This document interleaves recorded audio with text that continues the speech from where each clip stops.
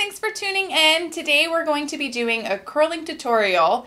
I thought it would be nice to go over sectioning, the importance of products, and the way you can change the direction of your curls to get a little bit more texture. And really the look that I'm gonna kind of be doing on myself today is more slightly of a volume style.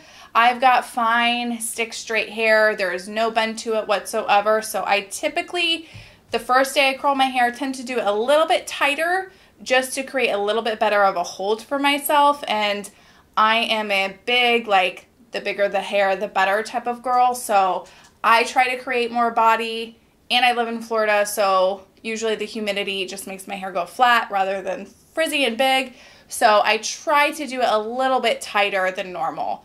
First and foremost, I shampooed and blow dried my hair earlier today, so I'm going to talk about the products that I put in my hair, because what you put in your hair when you blow dry it is key to get the hold of the curls that you want. You need to put in products that work for each hair type.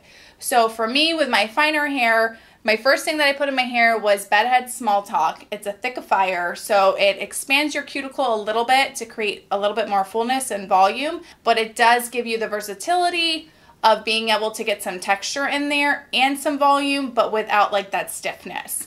The second product I used was Pravana's Polish and Reunite. I love this product. It is perfect for every single hair type out there, and it's just a really good overall heat protectant. If you are frizzy, it helps fight against frizz and the humidity. If you've never used this product, use it. You won't regret it. So I put that in second as more so a heat protector, and I have a little bit of damage, so it helps smooth that out. Then I use Moroccan Stronghold Gel to give me a little bit more hold. It'll extend my curls a little bit by the day. So I don't use a ton of this, maybe a little less than a dime size, and I really just focus it on my ends, and that's about it. So I put those in my hair, blow dry it, and then I get into my styling. So usually for my curling, I go ahead and break my hair usually in about 4 sections. I start with my first section, just like from my occipital bone down. And I'm just pretty basic. I use a duckbill clip, nothing fancy at all.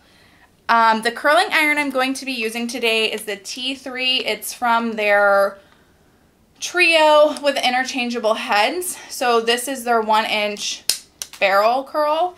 I'm also going to be doing a video coming up soon of a review. I have a lot of their products that I just recently bought, and I've had several clients ask me and make comments noticing them. So I'm really liking the brand so far, so tune in for that next. So I just kind of get in there. My first section I break into like 3 smaller sections around my hairline. And usually on my hairline I always go away from my face, and I don't like to get the entire hair in the barrel. Sometimes in the back it just happens because it's shorter. I hold anywhere from like 10 to 20 seconds, and in the back I just kind of pull it out straight. I don't do anything super fancy with it, just because, like I said, with it shorter it's a little bit harder to do. And I'll do the other side first before the back.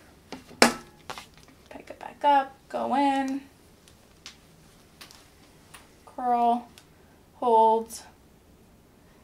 You really don't want to do more than 20 seconds, and even 20 seconds on some hair types is going to be way too long. Especially if you're like a very over-processed blonde, 20 seconds is going to be way too long for you, especially depending on the heat setting you put it on. I would do more on the 10 to 12 side. I have my curling iron. They go up to 450 is what it says on their website. I feel like they get actually hotter. So it has 5 different heat settings. I have it on heat setting number 4. So when I get to my second section, it's like more of my occipital area, and I just break it into then 4 smaller sections. So usually on the second section is when I'll start alternating the curls. So for all my bottom ones, I went away from my face. So what I usually do now is I start interchanging the direction. So instead of pulling it in like this and going away, I'm going to flip around my iron, and I'm just going to put it in, and then this one's, it's going to go towards my face. And then you can just twist it and pull down. So there's different ways you can let out the curl and soften it. You can either, I'll show you on this next piece. Again, it's on my hairline, so I'm always going away from my face. So on this piece, I'm going to show you, my last piece, I kind of twisted my iron and pulled it down. This one, I'm just going to let it out completely. So you can either do that and then use your fingers to kind of loosen it up if you want. Or you can do your iron. And depending on how long your hair is or short, the shorter your hair is, the harder it is because of the length of the rod. You can just take your iron, twist, twist, and then pull. Continue to go through your sections, remembering to alternate the direction of your barrel. You don't have to necessarily do every other piece in the opposite direction, but try to do enough to maintain movement and texture throughout the hair. And sometimes you can still finger through even if you pull and twist. So now I'm on to my third section. So this is where some people, like if you don't like a lot of body at the top, you can only do like 3 sections if you want total and make your third and your fourth section into one. But if you want a softer look and still do it this way, you can do it. Just use less sections or bigger pieces. I try not to use really more than a size no bigger than this. It just, I feel like my hair, it doesn't hold the curl if I go any bigger than that. You'll always want to keep in mind the state of your hair when selecting your heat and the amount of time the iron is left on each piece. I don't recommend holding the hair for over 10 seconds if your hair is severely damaged.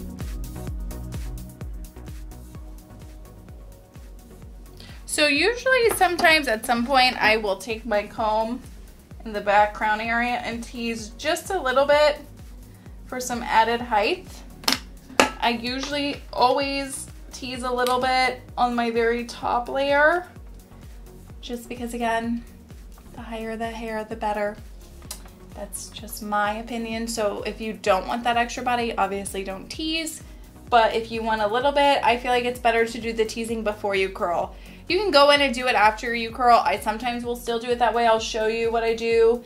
I just normally find I end up re-curling that section if I tease it after I've curled the hair. And then every now and then I go in and I'll hairspray back through. Moroccan oil, their strong spray, it's my favorite. It's pretty much always a hairspray I use. Every now and then I switch it up and I'll do something else, but I always go back to that. Because I part my hair more on the side and I like a little bit more body, I will break up this section into 2 pieces. Otherwise, I feel like it just, I don't know. I don't like the way that it lays. I feel like it looks a little uneven with the height. So I like to break it up. So that's what I mean when I say I probably do about 5 sections total. When I'm on my top 2 sections, I like to rock the barrel back and forth on each piece rather than just hold in one place. This helps to distribute enough heat to boost the hair, but not enough to set the curl at the root.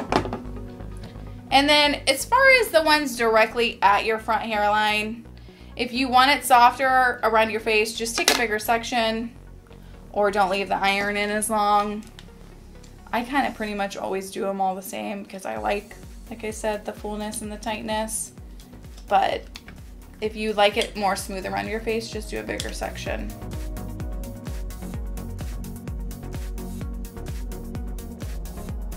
Remember, if you want the added volume at the top, always tease prior to curling the piece and set with a little hairspray for extra hold.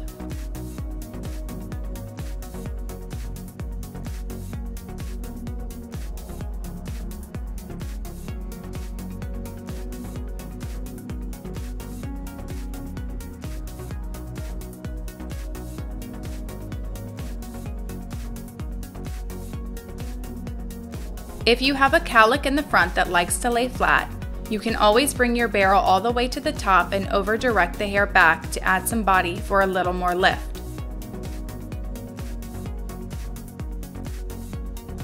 Once you have curled the entire head, look through your hair to see if there are any curls that need to be redone, and once you have finished those, let your hair cool down before fingering through to finish the style. So once the curls have cooled, my next products that I like to use, I combine together. It's a nice way to get like the texture but without like stiffness, I mix Aquage's Transforming Light Paste with a little bit of my Moroccan oil.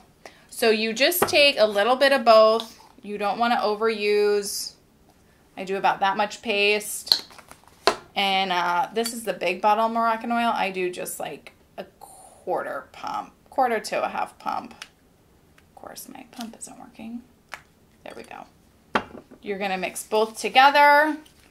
And then I like to just flip my head over and go through and just finger through a little bit.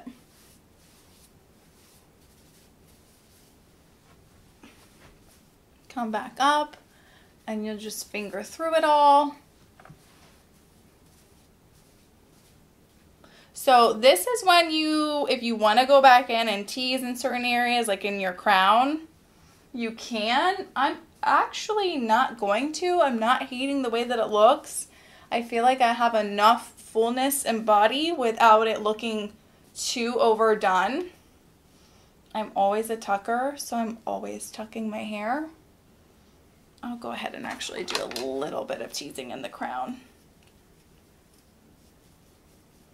Just because I like the volume. But, you know, sometimes you can get away with the teasing and not having to recurl. It kind of just depends on how tight or how loose you're wanting them. So I consider this a little bit more of a tighter wave curl than what I see on some people. But this is just my standard go-to. I always like add more hairspray in to just give a little bit more hold. This hairspray is amazing because it's a strong hairspray, but it's not really strong. Like, it's not stiff. And then last but certainly not least, Amika's anti-humidity spray. This will be the last thing you spray everywhere,